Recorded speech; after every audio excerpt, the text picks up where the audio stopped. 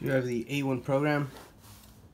Let's see, go ahead and take the lens off. Cool thing about this model is you have this latch right here that if you press you can get in between the prism and the focus screen, and so therefore now you can go ahead and clean this one. So I'm just gonna go ahead and put it back. But you shouldn't be forcing anything, so just make sure it goes the right way and the two pins go in there. And so to take it off, you find your latch, press it, kind of press it going upward, but coming this way, I should say, coming this way. And so it just comes down, and so there you go. And so I wouldn't clean this with any hard liquids. I would just use like lens cleaner.